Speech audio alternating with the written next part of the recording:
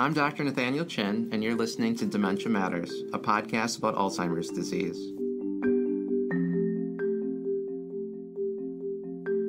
Dementia Matters is a production of the Wisconsin Alzheimer's Disease Research Center. Our goal is to educate listeners on the latest news in Alzheimer's disease research and caregiver strategies. Thanks for joining us. Welcome back to Dementia Matters. Today I'm joined by Dr. Jim Jackson, a research professor at Vanderbilt University. Dr. Jackson is the Director of Behavioral Health of the ICU Recovery Center and the lead psychologist for critical illness, brain dysfunction, and Survivorship Center at Vanderbilt. His work typically focuses on chronic illness and post-intensive care syndrome, but after seeing how COVID-19 was affecting individuals long-term, he has shifted to studying the effects of long COVID on the brain. Since then, he's been working on numerous studies surrounding long COVID and has published a book, Clearing the Fog, From Surviving to Thriving with Long COVID. Dr. Jackson, welcome to Dementia Matters. Dementia does matter, and it's really great to be with you today. Thank you. And I know you're able to speak to this whole spectrum, but for our purposes today, let's speak to the older adult. So to begin, what got you into the field of critical illness? And then what led to you studying long COVID, especially its effects on cognition?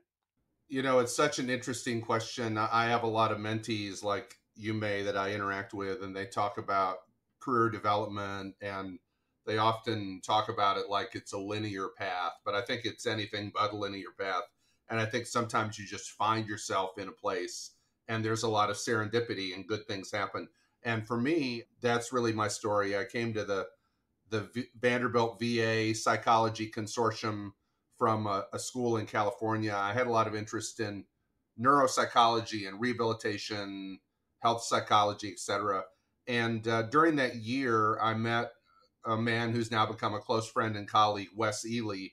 And he was a few years older than I, a few years farther in his development. And he had this idea that, and he's an intensive care doctor, he had this idea that intensive care patients were perhaps surviving the ICU and medically they were perhaps fine, but cognitively they perhaps were anything but fine. And he wanted to study that. And I just happened to be the psychologist that was kind of in the room. It was really that simple. And I liked him, he liked me, and he said, would you like a job? We'll pay you $50,000, which in 2001 seemed like a lot of money. And I said, sold. It was that simple. And the timing was good. So much of success, I think, is about timing. And we just happened to be kind of on the tip of the spear. We were the first people really among a few others asking these questions about cognitive outcomes after debilitating critical illness. There was a colleague, close friend of mine, Dr. Mona Hopkins from Brigham Young. We were the only ones, she and I and Wes. And it was really a situation where we pulled a string and the story started to really unravel. And we began to really understand, not surprisingly now, that critical illness, being on a ventilator, having issues with delirium, having enough sedatives to knock a horse out, we began to understand that along with inflammation was harmful to the brain. In those days, people didn't believe it. You know, I worked as an expert witness occasionally on cases, and the opposing psychologist would say things like, you know, I don't think sepsis really is harmful to the brain. I don't really think critical illness is harmful to the brain.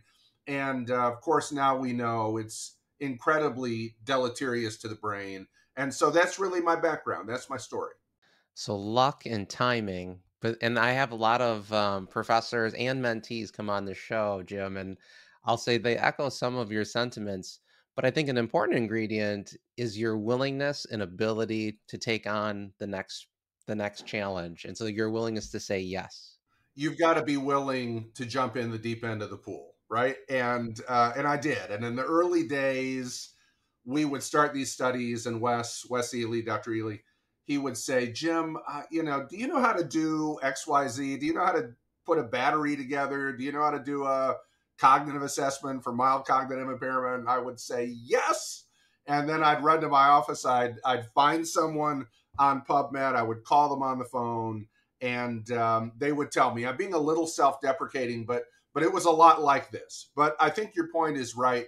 you have to be willing, and you've got to do the work, right? You've got to do the work, and it's hard work, but it's really gratifying. Our goal in research has been to impact the lives of people, even those we never meet, right? And that idea that you can perhaps transform some aspects of medicine or generate some new knowledge that is not only going to help people in your immediate sphere, but that it is going to impact people around the world that you've never met. That's animating and motivating, and that gets me out of bed every morning.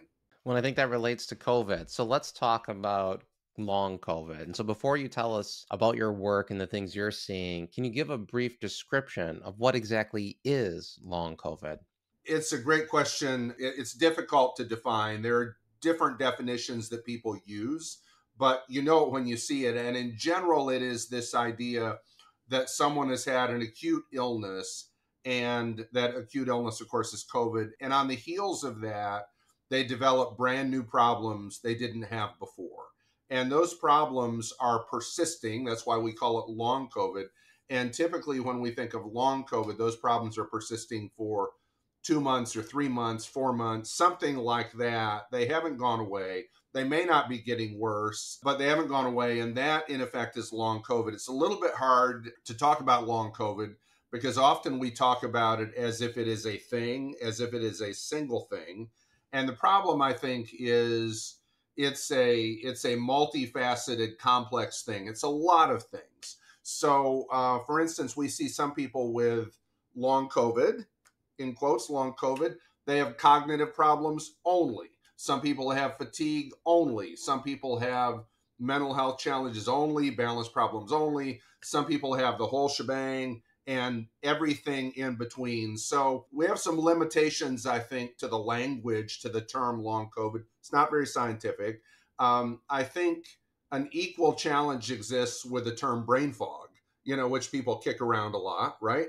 And I think if you went to a medical center, whether it is the excellent University of Wisconsin Medical Center or Vanderbilt or wherever it would be, find 10 neurologists, ask them how to define brain fog, you're going to get about 8.5 different answers. So whether it's long COVID or brain fog, we need a little more precision. Well, given the work you do in post-acute illness, does long COVID present itself similarly to these other diseases? And if so, how? Or how is it different? I think it's quite similar, and this is hotly debated. That is it completely new? Is it some version of things that we've seen before in terms of how it presents? It's hotly debated, but I think what's unappreciated a lot is the idea that there are a lot of acute illnesses, there are a lot of post-viral syndromes that do have cognitive consequences. They present with cognitive challenges. If we take the flu, for instance, if we look at the flu, we've studied people who have been hospitalized with the flu, in some cases in the ICU with the flu. And not surprisingly to me, maybe surprisingly to some of your guests or some of your listeners rather, but not surprisingly to me, people after the flu often have persistent cognitive problems. Now, they're usually fairly mild. Often they go away, but that happens after the flu. That happens after being hospitalized without the flu in some cases, right? It happens to so many people. Sometimes it's a function of actual neurologic phenomena at work. Sometimes it's a function of the impact of anxiety and depression on cognition, right? Which can masquerade as a brain injury, let's say. And sometimes it's due to the effects of things like inflammation. But I'm not sure long COVID is as different in the cognitive arena as people think. I think it's pretty similar to other things. And those other things in your book, you talk about potentially a similarity with chronic fatigue syndrome, which I think many people know. And of course, in our neck of the woods, Lyme's disease or having these persistent symptoms after Lyme's. So, do you feel like there is a shared underlying mechanism or process? And is that inflammation? Yeah, I think that's right. I think it likely is inflammation, and the clinical presentation is certainly the same. It's interesting. I get a lot of emails. Well, I got a lot of emails since before writing the book, but since writing the book, I mean, they just come. They just come. And I got one not long ago from someone who said they really loved the book, and I was encouraged and all of that. And they said, I never had COVID. I had Lyme disease. And so I think a lot of the people that have been impacted by the book are people with chronic illness that may not have been COVID necessarily, may not have been long COVID, long Lyme, chronic fatigue, but the presentations are so similar. They're really similar in some ways to brain injuries in that, as you know, dementia percolates slowly, right? Kind of develops slowly over time. Usually, if we think of Alzheimer's disease, it's a problem of memory before it is anything else. When you look at the cognitive issues and the patterns of long COVID, it's not a slow burn. It is quite abrupt. Often there is some improvement. Doesn't tend to involve memory as much as it involves attention and processing speed, some executive functioning. So I think the Alzheimer's analogy exists in some older, frail, vulnerable patients that we see who likely already had a candle that was lit, if you will, and that problem is accelerated greatly. But brain injuries are a great model for what happens to long COVID patients cognitively.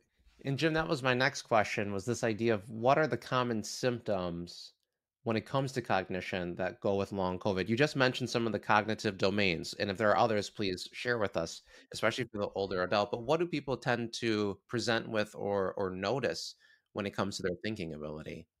If you remember, and I'm dating myself here, but when the war in Iraq unfolded, and of course I worked at the VA a bit, so I'm familiar with all of this, well familiar. People started talking about TBI, MTBI being the signature injury of the war in Iraq. And indeed, it probably was. And I think one of the signature injuries, if we want to use that language of long COVID, is deficits in particular in processing speed and attention.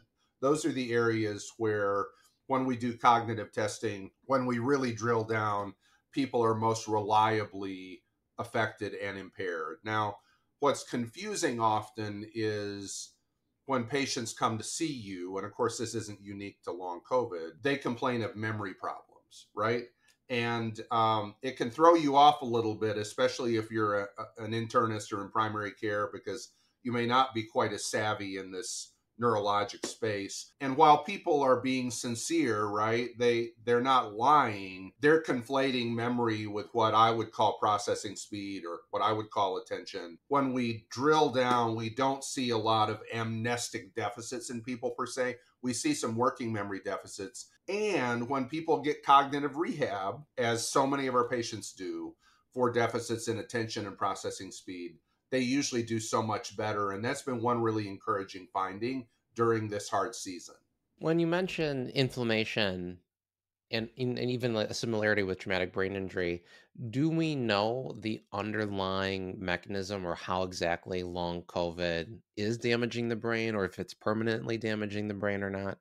I'm not sure we know exactly what the underlying mechanism is. In our ICU survivors who had COVID, it's a little more straightforward to understand. That is, in the first wave, if you recall, there were people so critically ill, so many, a lot of them dying, a lot of them surviving, but in the hospital for 60 days, 80 days. One of our patients, her husband was in the ICU for literally like 200 days. So when that happened early in 2020, maybe 2021, the mechanisms are obvious there. They often had sepsis. They often were on a ventilator for a long period of time. They had hypoxic injuries that were pretty straightforward. For the patients with COVID who were never really sick, right, who develop long COVID, I'm certainly not understanding with much precision what those mechanisms are. I think it's a little bit mysterious still, and we need to obviously figure that out. Have you noticed a difference in how long COVID affects women versus men or different racial groups or just different backgrounds when it comes to older adults? Yeah, certainly we have found that our older patients are much more vulnerable to cognitive insults than our younger ones are. And I think that fits just generally with what we know about cognitive reserve and, the idea that our patients in the sixth or seventh or maybe especially the eighth decade of life, they've got much diminished reserve, right? They're a lot more vulnerable. So we definitely see some unique challenges in them. We do see far more women than men who are attending our support groups, attending our clinics, reporting cognitive challenges. I don't know if that's because there are any deficits fundamentally, or whether it's simply because, as a general rule, many of the women that we see are somewhat more open to reporting symptoms than a lot of the men that we see. And have you seen any differences in racial backgrounds across the US? We haven't seen a lot of differences in terms of symptom presentation per se. I think in terms of treatment and in terms of access, we certainly have seen some differences. Certainly in some minority communities where they might not be as resource rich as we would hope they would be, access is a challenge. Certainly in rural America, access is a big challenge. I was on a podcast not long ago in Michigan. It was about rural healthcare, and we talked about the unique, particular, and really widespread difficulties people in rural America have finding a long COVID clinic. There are 100 and some odd long COVID clinics in the United States, so that's fantastic. But there are some predominantly rural states that don't have one at all, and there's some large states where there may be one and it's 200 miles away. So this is a really big problem, along with a related problem, which is even pretty sophisticated healthcare consumers who have COVID, they don't know what a neuropsychologist is, right? They don't understand the difference between a neuropsychologist and a neurologist. They have no idea what a speech and language pathologist is. So when we're making some of these recommendations to them, gosh, they have no idea where to turn. And if we're not making them, unfortunately, nobody else is very often. Help's available, but people don't know how to pursue it. And that's a sad reality. Well, and one of the things you bring up in your book, and you mentioned it earlier in our conversation, is this idea of rehab or cognitive rehabilitation. So, what exactly is that? Can you explain that for our listeners? And then, what's the difference between the various forms that might be available? Sure. It bothers me to no end, actually, that very often the only people that get cognitive rehab are people who may have had a stroke, people who may have had an obvious traumatic brain injury, when there are so many medical conditions that involve cognitive challenges, which I think could get better with rehab.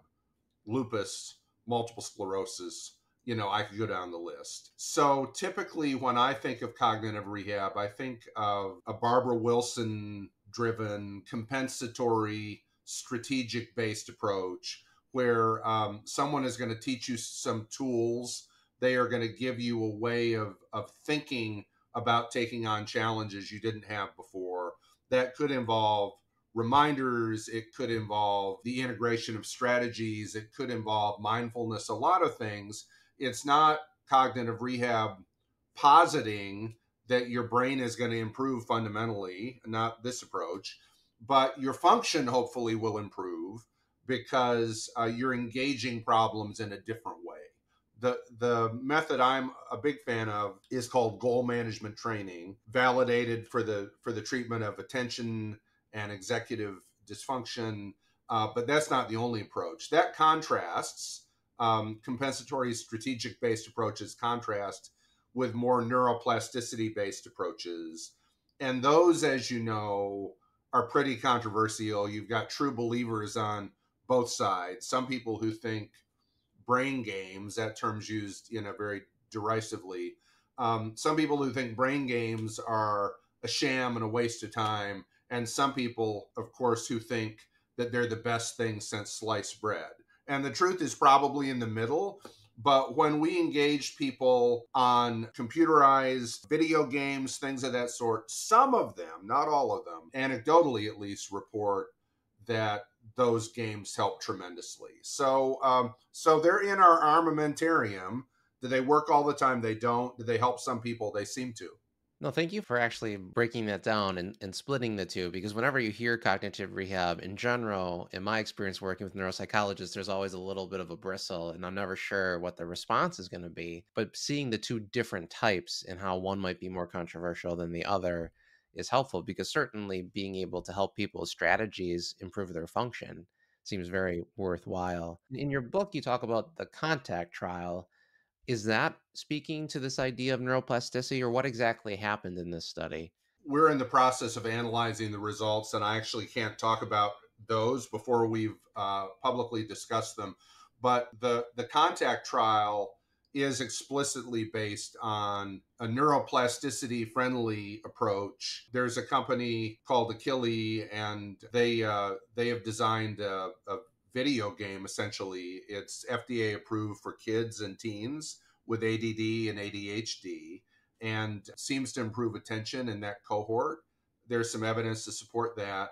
And so we're interested in the proposition that it could impact cognition in adults. If you imagine that the symptoms in long COVID are not that unlike ADD or ADHD, I think it follows that treatments for ADD and ADHD could be effective. I think that's why pharmacologically, and again, I'm not recommending this, I'm just kind of reporting, pharmacologically, there are neurologists and psychiatrists you'll find around the country who do prescribe Adderall, who prescribe Ritalin, and in particular, the one that is probably talked about the most widely is guanfacine. There's a really nice case series that was published by some folks at Yale probably 6 or 8 months ago, looking at the effects of guanfacine on cognition in long COVID patients. And again, not a randomized trial, a lot of limitations, but for many seem to be effective. And I think the narrative here, Nate, is just that in the cognitive realm, at least, there are some things that seem to help. There's an overarching long COVID narrative, which is we don't have any treatments, nothing we can do. And that's a lot less hopeful than I want to be. In the cognitive arena, there are some things that seem very helpful for some people, and that's good news in my mind. Well, I appreciate you. I understand you can't share any of your data, but at least it's helpful for our listeners and for me to know. I mean, this is the point of clinical trials and the point of research is to explore these things that might help people. But it takes time, and unfortunately, I know people want things to happen right now, but it will take time. And so we look forward to hearing the results of your study. Yeah, thank you. Yeah, I think what it underscores, I mean, people are really desperate. They are so desperate, and it's really sad in that context that there are some really bad actors who've taken advantage of that. You know, I was quoted in an article, I don't know, a month or so ago about a gentleman who claimed to have some drug that would create kind of a COVID force field. You know, you take it and you couldn't get COVID, couldn't possibly get COVID. And sensible people at the end of the day fall prey to some of this because they're so desperate.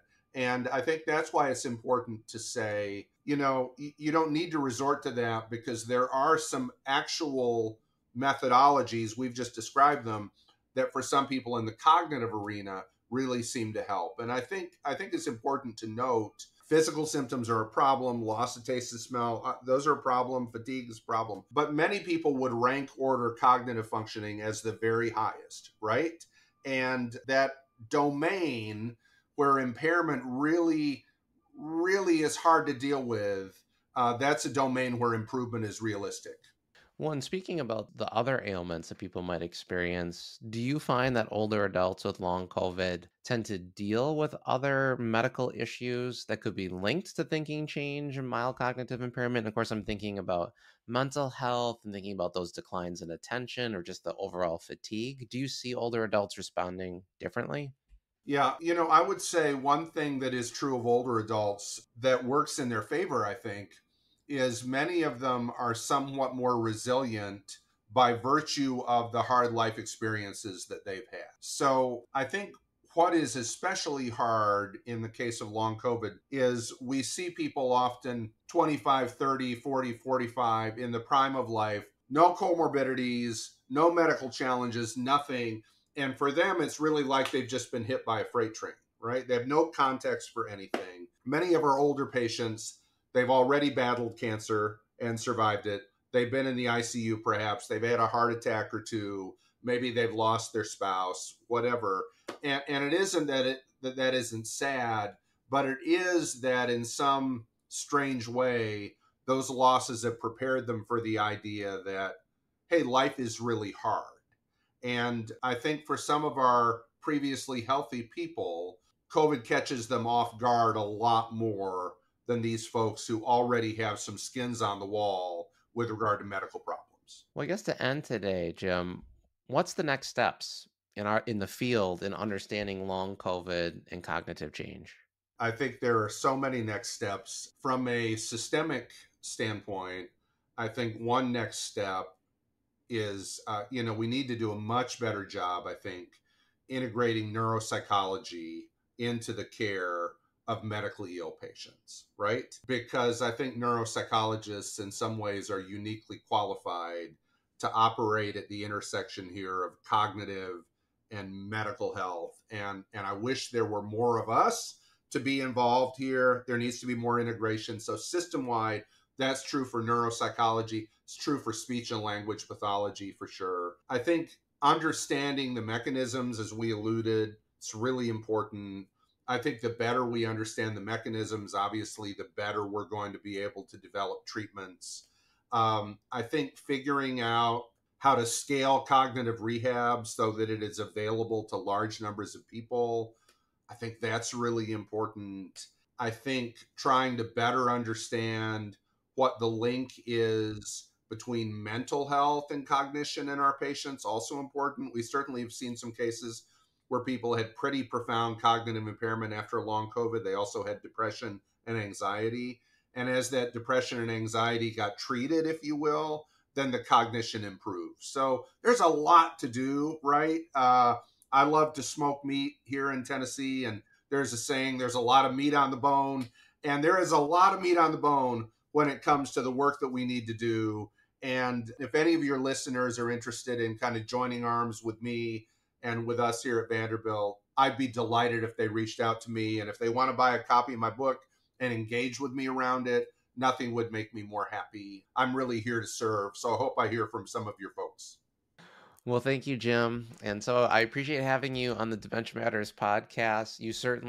These next steps are a lot, but they are needed. And I certainly hope we are moving in that direction. But thank you again. And we hope to have you on in the future. Yeah, keep up the good work. Thank you. Thank you for listening to Dementia Matters. Follow us on Apple Podcasts, Spotify, or wherever you listen, or tell your smart speaker to play the Dementia Matters podcast. Please rate us on your favorite podcast app.